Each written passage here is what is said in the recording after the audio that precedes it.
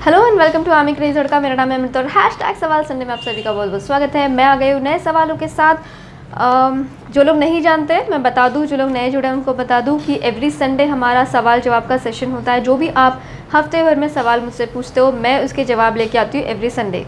तो अगर आपने सवाल नहीं पूछा है, कुछ पूछना चाहते हो तो कमेंट सेक्शन में आप पूछ सकते हो। मैं आपके सवालों का जवाब लेके आऊँगी एवरी संडे को।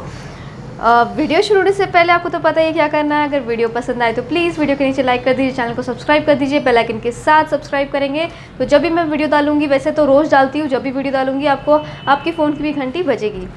तो बढ़ते सवालों की ओर। सबसे पहला क्वेश्चन है मिसेस ZF का। High Mrs ZF, hello ma'am. वो पूछ रहे हैं hello ma'am, why can't we use aluminium utensils in it, मतलब डिश वॉशर में, as we use more of such utensils to cook food. Aluminium का utensil इसलिए नहीं यूज़ करना चाहिए कि जो हार्श डिटर्जेंट होता है वो एल्यूमिनियम का जो यूटेंसिल होता है उसमें स्पॉट्स आ सकते हैं, वाइट स्पॉट्स आ सकते हैं, बर्तन ख़राब हो सकता है, रिएक्शन हो सकता है। इसलिए रेकमेंडेड है कि आप एल्यूमिनियम का बर्तन ना यूज़ करें। अगर उसमें लिखा भी है कि डिश वॉशर सेफ़ है तो it's better to wash with hands. Dish washer में मत डालें क्योंकि अवॉइडेड है। वो चीज़ पहले ही बोला जाता है जब डिश वॉशर लेने जाते हैं या जो भी है उसमें पहले ही बोला जाता है कि प्लास्टिक और एल्यूमिनियम का बर्तन उसमें नहीं डालना है। तो मैं भी यूज़ नहीं कर, मैं भी थोड़ा बहुत यूज़ करती हूँ, एल्यूमिनियम ज़्यादा यूज़ नहीं करती, बट यूज़ करती हूँ तो उसको मैं हाथ से धो देती हूँ। नीलम करनानी जी, हाय Neelam ji, how are you. Neelam ji बोल रहे हैं हमारे डिश वॉशर में बर्तन में पानी के दाग जैसे दिखते हैं, आप क्या कहेंगे इसके बारे में, प्लीज़ रिप्लाई। नीलम जी, मुझे लगता है कि मेरे साथ तो ऐसी कोई प्रॉब्लम नहीं हो रही है फ़िलहाल। तो मुझे ऐसा लगता है कि आपके साथ ऐसे क्यों प्रॉब्लम हो रहा है, क्योंकि आप शायद डिटर्जेंट ज़्यादा डालते होंगे तो डिटर्जेंट ठीक से धुल नहीं पाता होगा, इसलिए दाग रह जाते होंगे, मुझे ऐसा लगता है।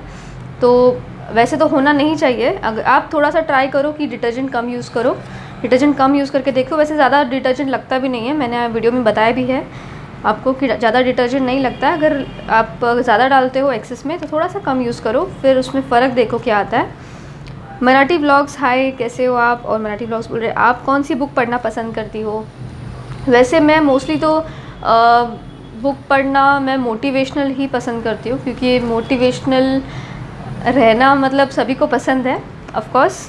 और मैं ज़्यादातर मोटिवेटेड रहती हूँ क्योंकि मैं पॉजिटिव सोचती हूँ और मैं मोटिवेशनल बुक पढ़ना मुझे पसंद है ज़्यादा।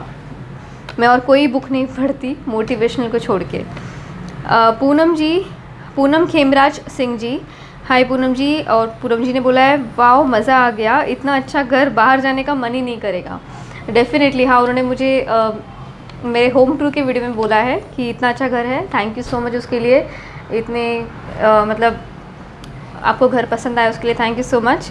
वो बोल रहे हैं कि बाहर जाना पसंद ही नहीं, अच्छा नहीं लगेगा, मन ही नहीं करेगा। एक्चुअली मेरे साथ भी यही होता है। अगर मेरा थोड़ा सा मन करता है कि फ़्रेश हो जाऊँ तो कॉलोनी का टूर भी आपने देखा होगा, नहीं देखा तो जाके देख लीजिए मेरे वीडियोज़ में।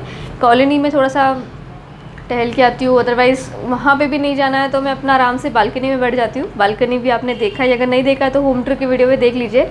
मुझे बहुत ज़्यादा पसंद है बालकनी में बैठना, और एक्चुअली मन नहीं करता, सच बोल रहे हो आप, एक्चुअली मन नहीं करता बाहर जाने का।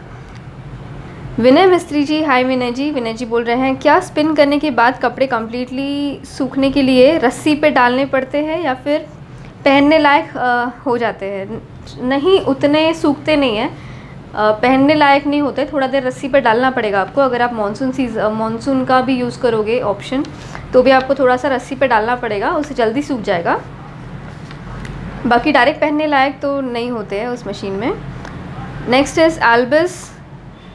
हाय एल्बिस, हाउ आर यू। एल्बिस बोल रहे हैं मैडम फ्रीज़र के ऊपर साइड में एक ब्लू कलर की ट्रे है, उसका क्या आप यूज़ है, आप बता सकती हो।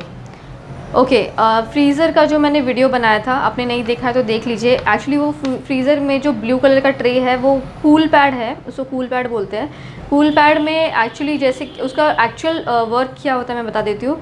जब भी सपोज़ आपके घर पे लाइट चली जाती है, कुछ प्रॉब्लम होता है, लाइट से इशू हो जाता है, फ्रिज ख़राब हो जाता है, लाइट चली जाती है, फ्रिज बंद पड़ जाता है, तो सपोज़ आपके पास आइसक्रीम है या ऐसी कोई चीज़ है जो जल्दी मेल्ट हो जाए और आप चाहते हो कि वो जल्दी मेल्ट ना हो, तो उसको कूल पैड के ऊपर रख सकते हो। तो 12 घंटे तक वो कूल पैड उस चीज़ को कूल रखेगा, पिघालेगा नहीं, ठीक है। जैसे फॉर एग्जांपल आइसक्रीम अगर आप उसके ऊपर रखते हो 10-12 घंटे के लिए, 8-10 घंटे के लिए आपकी लाइट भी चली जाती है तो भी आपकी आइसक्रीम पिघलेगी नहीं, ठीक है।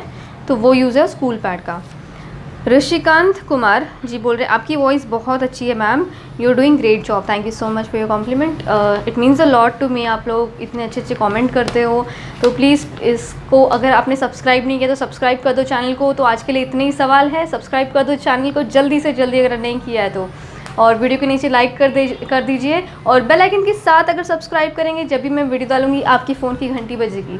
तो please do subscribe to my channel and thank you so much for watching this video. मिलते हैं अगले वीडियो में, तब तक के लिए बाय, टेक केयर।